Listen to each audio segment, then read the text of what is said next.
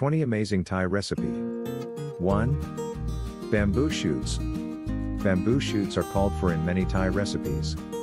In order to prepare a bamboo shoot for cooking, you need to peel them and boil the white inner stalks for 30 minutes in water. If you are using canned bamboo shoots, you will only need to boil them for 10 minutes, or if they are going into curries or soups, boiling might not be required. 2. Basil, fresh.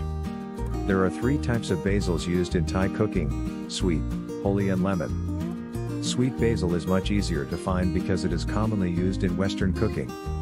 Holy basil has a spicier taste and can be recognized by its slightly purple leaves. Lemon basil has a lemony flavor and can be detected by its distinct lemony scent. If you can only find sweet basil, you can compensate for holy or lemon basil by adding finely chopped chili peppers or a bit of lemon rind. 3. Bergamot, also known as kaffir lime leaves, has a slightly limey flavor which goes well with all Thai dishes. Since this may be hard to find, granted lime rind can be used in its place, although it is a poor substitute. 4. Chili paste. This can be bought in bottles or tubes in almost any supermarket. Used for adding spice and flavor to most dishes, a particularly popular version by Thai cooks is burnt mild chili paste. 5.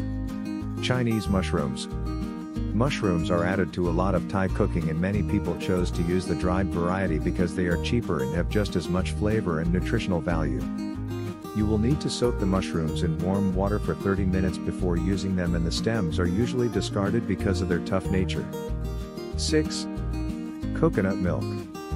Coconut milk can be bought in cans almost anywhere. If the recipe you are using calls for coconut cream, scoop the harder white substance that is formed at the top of the can. If you need coconut milk, stir the can thoroughly before using. 7. Curry paste. While some people prefer to prepare their own curry pastes, many bottled curries are available at the supermarket. Most recipes use red, green or yellow curry. 8. Fish sauce. Made from collecting the liquid off of fermenting salted fish, this pale, watery brown sauce is sometimes used to replace all the salt in recipes. It is very flavorful and complements all Thai food.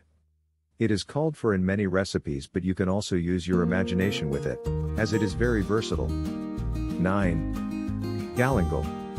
A close relative to ginger, is used in many curries and soups.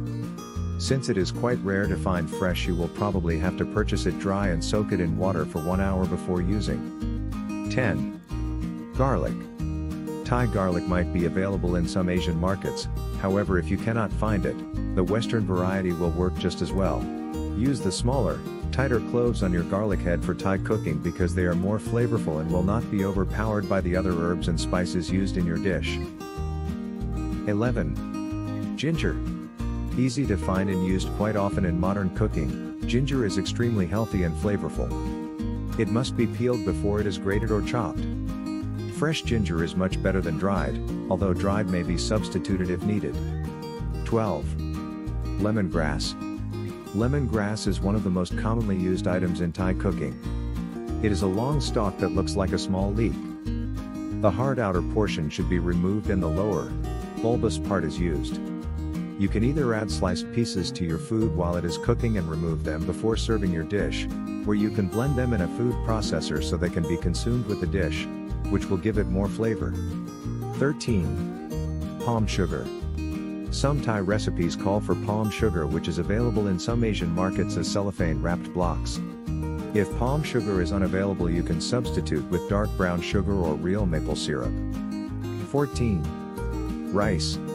Thai people prefer long-grain white jasmine rice. This is a flavorful and aromatic rice that cools and complements spicy Thai dishes. 15. Rice papers. Used for making fresh Thai spring rolls, you can buy rice papers at any food store.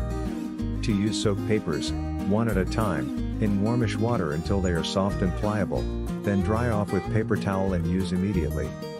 16. Sesame oil. A vegetable oil that comes from pressed sesame seeds and originated in East India.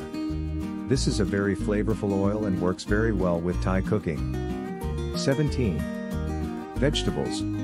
Vegetables used in Thai cooking should be cut as finely as possible. The idea is that the smaller they are chopped, the less time they will need to be cooked, therefore retaining as much nutrients as possible. 18. Stir frying. Most people have cooked a stir fry before, so will be familiar with this method of cooking. Oil should be poured into a wok and vegetables should be added over high heat while being constantly stirred. Vegetables should only be stir-fried for a couple of seconds so they remain crisp and brightly colored. 18. Mortar and pestles. Perfect for making sauces, curry pastes and salads. Every Thai cook should own a mortar and pestle, preferably made out of clay or wood. 19. Mincing. Since Thai cooking uses so many intensely flavorful ingredients, they should all be chopped very finely so one flavor never overpowers the other. You should always use a very sharp knife for this. 20. Roasting and grinding spices. When adding spices and herbs to your Thai dish, you should always roast them by slowly heating each spice individually in pan until they begin to crackle and turn brown. When each spice is done roasting, they should be ground very finely in a food processor or mortar. Thank you for watching.